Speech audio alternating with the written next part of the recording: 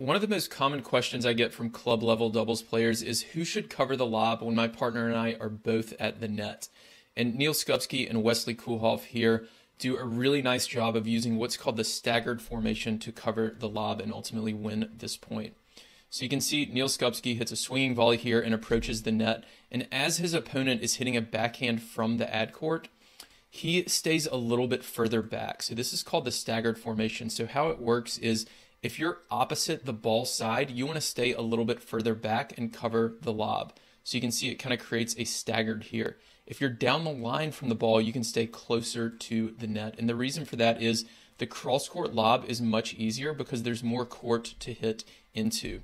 And then as the point develops, Skupski hits a down the line shot and they kind of create the stagger formation the other way. So you can see Koolhof, his partner, backs up a little bit and is able to cover this lob and win the point.